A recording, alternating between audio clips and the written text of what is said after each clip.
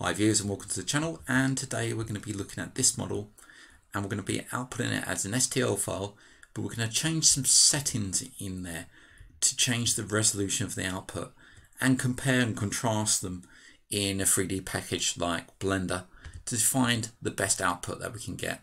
So this is good for changing the output to allow you to 3D print at a much higher quality.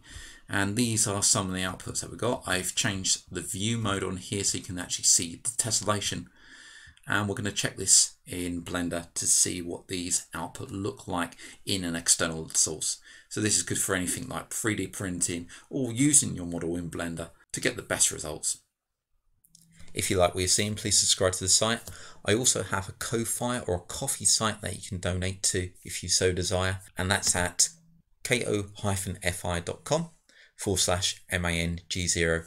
I also run a Patreon where you can subscribe and get extra content, and that's at www.patreon.com/MangoJellySolutions. Any money that's kindly donated will be used to expand the channel. So this is the model we're going to export. It's an F1 wing nut, and what we're going to do is change the properties of this to see the effects on the STL file. So the first thing I'm going to do is actually come up to the view, and we can come down to the draw style and select flat lines. Now at the moment this is not really showing anything, but once we get the STL out we'll be able to see what that looks like. Or even if we go into the mesh workbench and prepare this for STL export, then we'll be able to see it then. What we'll normally do is come up to File and go Export. And first of all we need to select an object, so we can select anything in here, whether it's pads, pockets, etc. We'll select the last action because we want to export out the whole file. Go to File, Export, and we can automatically output this as an STL file. So this one here, this is going to be straight export. So I'm going to name this straight export so we can see the differences. So it's come out as an STL file, and if we import that back in, File, Import, and go back to our STL, there it is there, we can see what quality it's been exported out as. And let's just hide the subtractive helix so we can see what we got. So this is it here. It looks quite nice. So let's see the differences when we actually change some of the STL settings to actually export this out. Well, some of the actual export settings. To do that we need the mesh workbench, which comes as standard with FreeCAD. So come down to mesh design, and we're just going to come in here and just hide that straight export. So that was a straight export from File, Export, and we specify the file extension and we specify file type as STL mesh. Let's bring back our subtractive helix and let's try something else. Now, to convert this to a mesh, we need to select the actual object we need. So the last action, come to meshes and create mesh from shape. When we click on this, what will happen is we'll have a number of options. And we've got these two important ones, which is surface deviation and angular deviation. So if when you export out from any CAD package, you'll see that we have a number of options in there. And these are them in this one. So this affects the faceting of the STL file. And it's all to do with tessellation. So you'll have options in there such as chord length, polygon count, deviation, and the tolerance for the angular deviation as well. And we see two here, the surface deviation and the angular deviation. So the lower the deviation is, the finer the tessellation is. And for the angular deviation, the output is more accurate to the original form. And that brings out the finer details. If you're bringing out the finer details, you're making a more accurate mesh, and also you're adding more quality in there.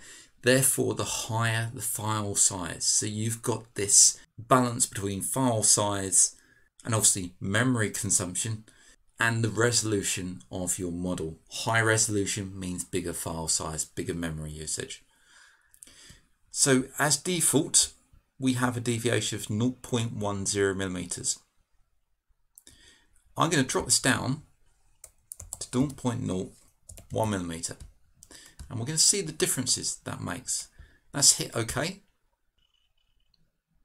Now you see we have this subtractive helix meshed here. So this is the result. we'll just transform that over. So we've got a nice quality output. And this is the original that it came from. Let's have a look at the STL output that was produced with a straightforward export. So let's bring this one in, and straight away, let's hide the subtractive helix underneath. You can see the differences. We've got higher resolution just by changing that deviation. Much, much higher resolution. Let's do the same, but let's give it the defaults and compare it with the original and the one that's at 0.01 millimeter for deviation. So I'm just going to bring back the subtractive helix, which is underneath, and we'll come up to meshes, create mesh from shape, and we need to change this because at the moment it's gone into a much lower dimension. So before it was 0.10 millimeters, and that was the default. So let's OK that. We can see that was much quicker to output. Let's hide that subtractive helix and hide the straight export, and you can see the differences between those. So we've got a much higher resolution on the right, and if we bring back the original and right click transform, so this was the straight output, and put it by the side. Okay, let's zoom in. You can see we've got some differences there as well.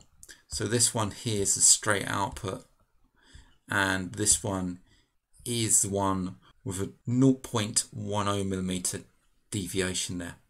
And then our higher res one to the right is here. So you can see the differences between those. And this really shows when you pull it into something like Blender and see the differences in there. Let's try the angle now, the angular deviation. So we're going to just hide these and bring back that subtractive helix. Come to meshes, create mesh from shape, and we'll leave the surface deviation as it is and just drop this down, let's say to 1 degree, and hit OK. You can see this is taking a lot longer to output now, so we're looking at a more high resolution mesh. And there it is. So let's hide what's underneath it, subtractive helix, and bring back that mesh. And we've got something that's really high in definition. Perhaps a bit too high for what it is, but we'll keep a hold of that and have a look at the file sizes and what it looks like in Blender. Let's change this one, rename it angular 1 degree.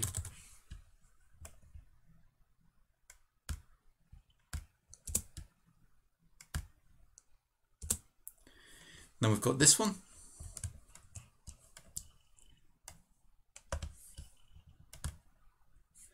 Which was the deviation 0.10.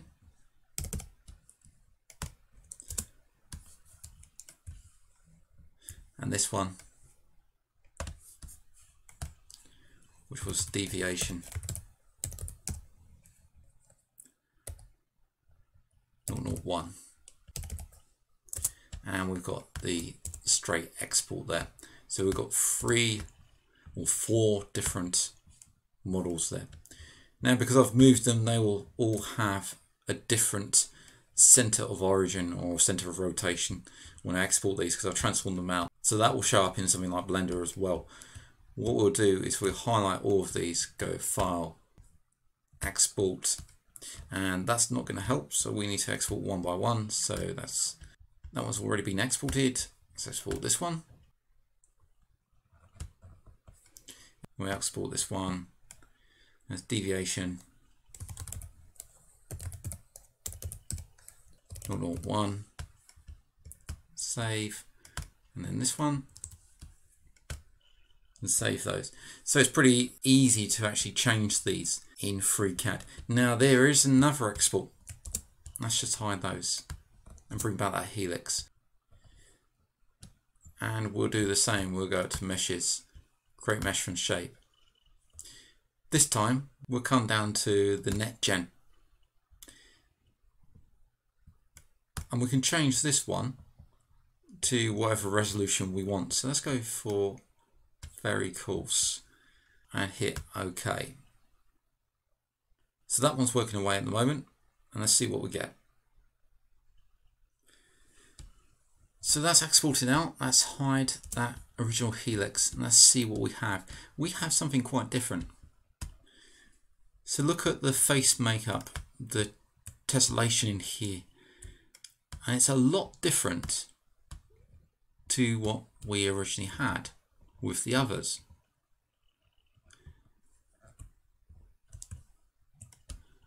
So it's quite a nice effect actually. So we're going to try this one out as well. And if we compare that with, say, the deviation 10 mil and just hide, you can see how the tessellation that makes up this looks very different to what we have with this one. So let's export this one out as well. And we'll just call this one Mesher.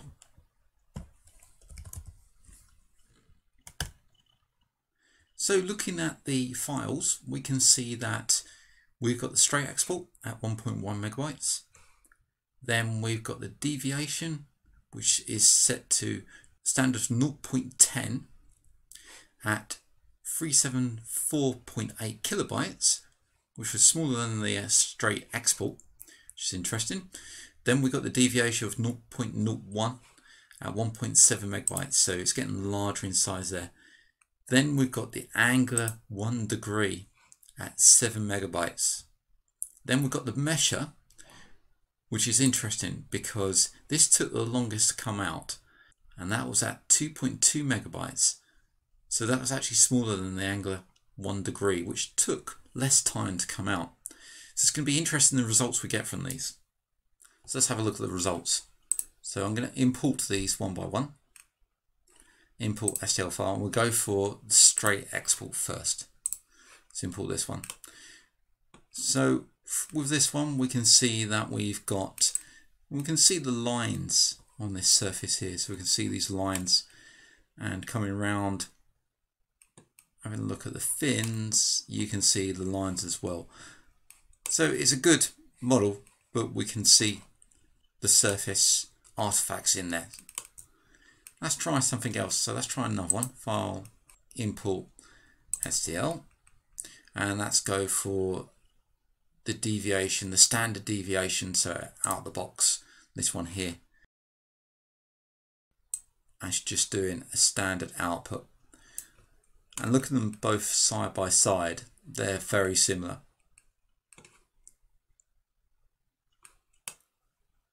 So you can see how similar those are.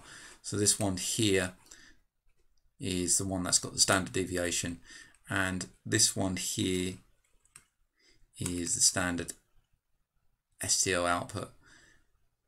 So they do look, yeah, they are slightly different. So let's import another one. File, import STL. So let's look at our deviation with 001. So this was 0.1. So this should be of a higher quality, and that took a little bit longer to come in now. Let's bring this around, and you can see already that we have a much tighter, cleaner surface.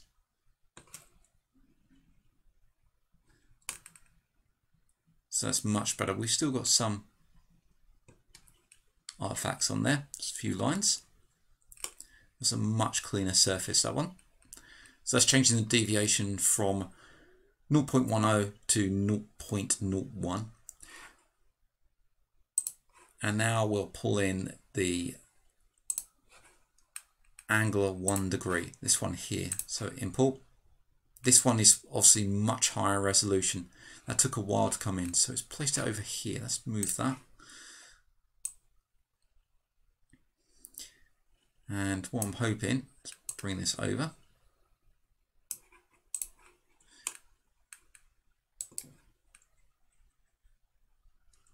So compared to the other one, and compare it here, you can see how clean this is. This is really clean. So this is better than this one here, which was the deviation with 0.01 selected. The angle of 1 degree really did help. And that really cleaned up that model. Now let's have a look at the measure. Let's see what that one's like. So if I'll import STL and come down and pick the measure and import STL, and let's bring that one up. Now they're coming really quick, so I don't think it's higher resolution as the others. And straight away you can see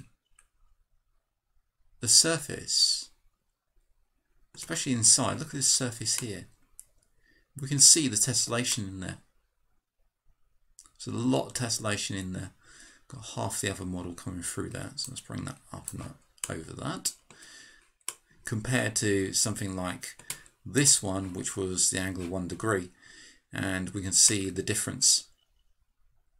So look inside there, we can see that's much better.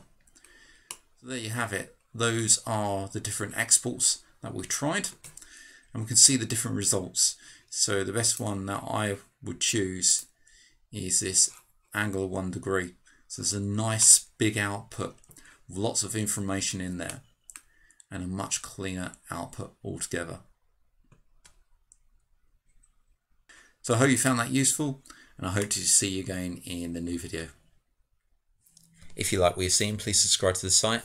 I also have a Ko-Fi or a coffee site that you can donate to if you so desire, and that's at ko-fi.com/MANG0. I also run a Patreon where you can subscribe and get extra content, and that's at www.patreon.com/MangoJellySolutions. Any money that's kindly donated will be used to expand the channel. Thanks a lot for watching and subscribing, and I'll see you again soon.